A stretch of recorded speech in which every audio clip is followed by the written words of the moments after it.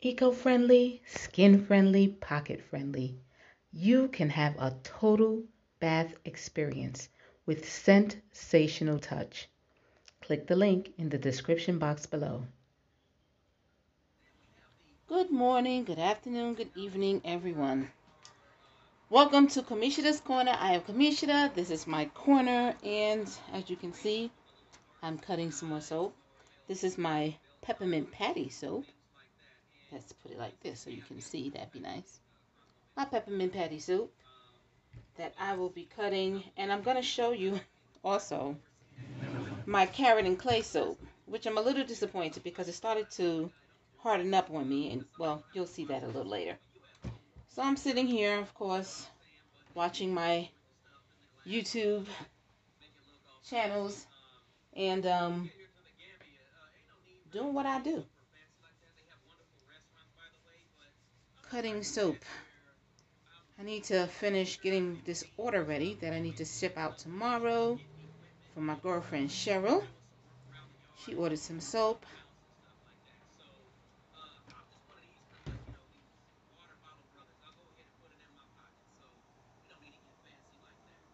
Oh, you know what? Did I say peppermint patty?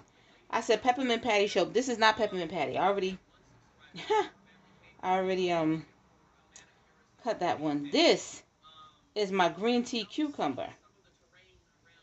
And this is the one where I attempted to do a pencil line that was similar in color to the top and the bottom, but a little bit lighter on the top, and I did not keep enough soap left over to make the top portion a significant amount of thickness, and it was really, really thin.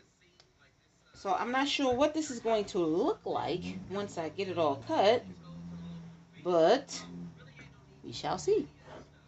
Um, I'm hoping the pencil line at least still shows decently, but it was not as big as I would have wanted it to be. So that was a little, wait. Okay, here we go. That was a little bit disappointing. Not too much, but a little bit. But that's soap. This is green tea cucumber, which is, pencil line is not too bad. I know parts of it started to pull up when I was doing the texturing the top. Some of the pencil lines started to pull up, so you can see a little bit of that. Well, the pencil line came out pretty good. I'm not disappointed with that. You can see where it did a little bit of pulling up, which, it's okay. It's not too bad. Some of it is straight, some of it is not. I like the straight look, but I also like the wavy look. I like when it kind of looks a little wavy, which I'm not disappointed in that. And I don't know what I'm watching right now. I was watching one of my favorite YouTubers, but now I don't know what this is. This looks like Bobby Brown. Okay, wait. Turn that off.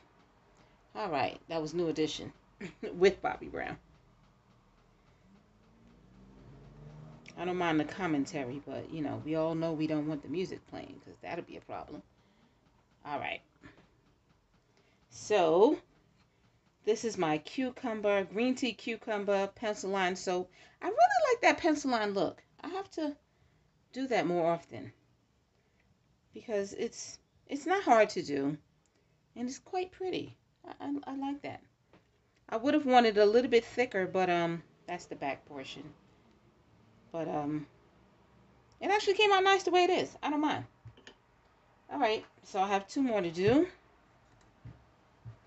So that end piece, the back part will stay on. This end piece, the back part, I'm going to trim off. So we'll really only have one end piece, true end piece.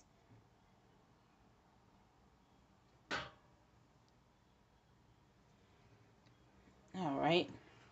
So I have a whole bunch of these little slivers that some lucky body will be able to get some samples. I'm going to be using those as samples. All right, so as soon as I finish with this, I'm going to show you. It's the last one. My carrot soap. Now, let me show you. This was very interesting because it started to seize up a bit on me. And I tried to get it down into, you can see all the holes and the gaps. Regardless, I did bang it down, but it still got a lot of holes, gaps, and folds. So over here, it didn't get down into the corner at all. So I'm going to cut this up. The bars that look decent, I will sell, and the rest I will probably just keep for myself and, of course, my friends and family. And I will more than likely be making more of this soap, because carrot and clay is a really good, excellent facial soap. It has a wonderful carrot seed scent. So it was really, it's a nice fragrance. I mean, I don't know if you've ever smelled a carrot. And can you imagine a fragrance oil with the same scent or a similar scent as a carrot? It's really nice. I like it. And to bathe with that, it's like a nice, it's a bit of a fresh scent. Look, this piece there. It has a bit of freshness to it, the smell.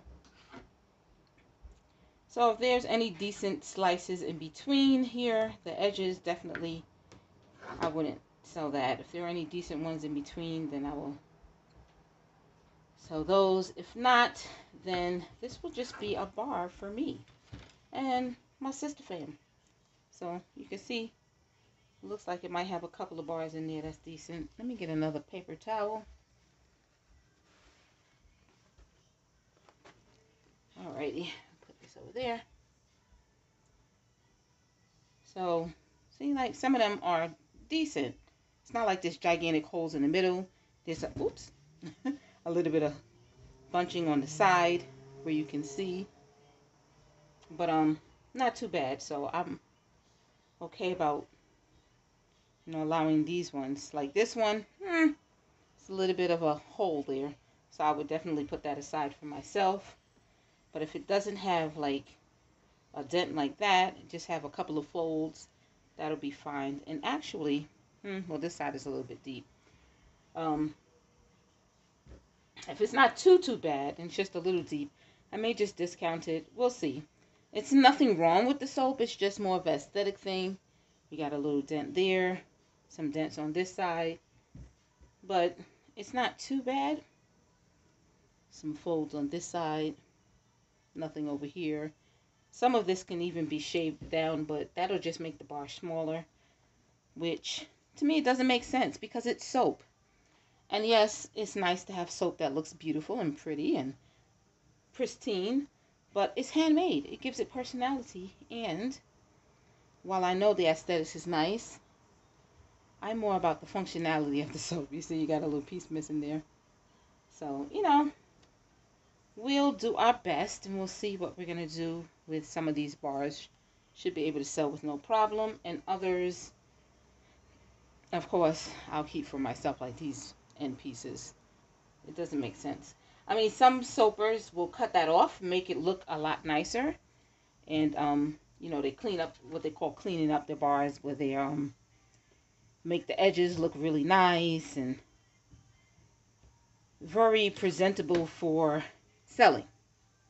And there's something to that. It's nothing wrong with it, but there's also like a non-necessity to it too. But I understand it because, you know, people are visual and people like, you know, like I might give this away as a sample so that people can at least try it. Because, you know, that's not buying, getting a sample. But yeah, people are aesthetic. So having something with a big chunk off, I wouldn't sell that. These are bars that I